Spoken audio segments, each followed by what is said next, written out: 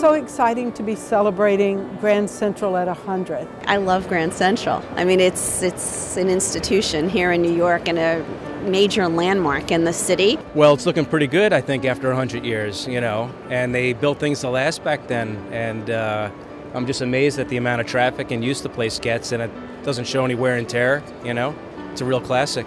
At 12:01 a.m., the Boston Express No. 2 was the first train to depart Grand Central Terminal on February 2nd, 1913. This year marks the landmark building's 100th anniversary. From the beginning, there were so many grand and elegant things about the terminal. The New York Central Railroad's chief engineer, William Wilgus, proposed building Grand Central in 1903 in a 3-page letter addressed to the railroad's president.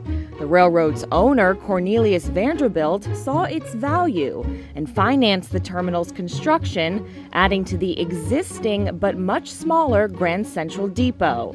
The Vanderbilt family crest can be found throughout the main hall.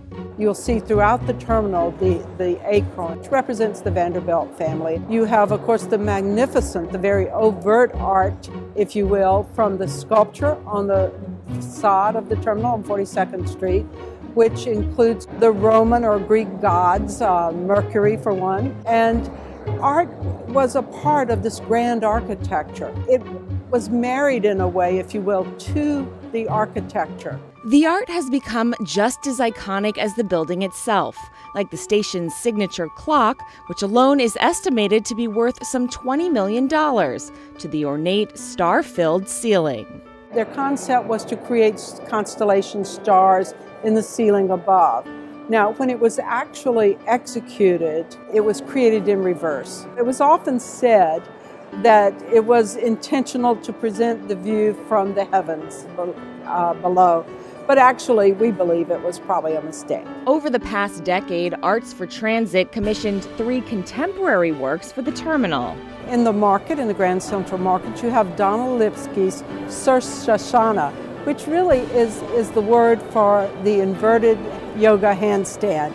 The idea, it's a very large crystal, upside down an olive tree right in the middle of the market. And it really plays off of that headstand position of yoga, where the belief that the energy of the cosmos comes through the roots.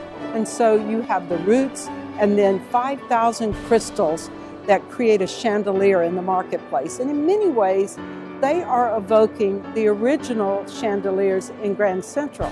So there is a dialogue, a talk, a discussion between that which is new and that which has been there since 1913. There are also mosaics by Ellen Driscoll in the Grand Central North Passageway and a field of flowers in the waiting room by Roberto Juarez. As you're sitting there, you start to understand that it is as if he's created a field of wildflowers, as if a train too is passing slowly through, and it captures the movement of transportation, of travel, while also referencing some of the ornamentation such as the acorns that exist throughout the terminal. In 1913, 150,000 people turned out for the opening of Grand Central. And today, 100 years later, more than 700,000 people pass through this terminal every day. I like the lamps, the colors. The clock, it's very amazing because I've seen it like 1,000 times in movies, and it's a dream to be here. And here in Grand Central, it's like one of the best places I can be. For Blouin ARTINFO, I'm Vanessa Yurkevich at Grand Central Terminal.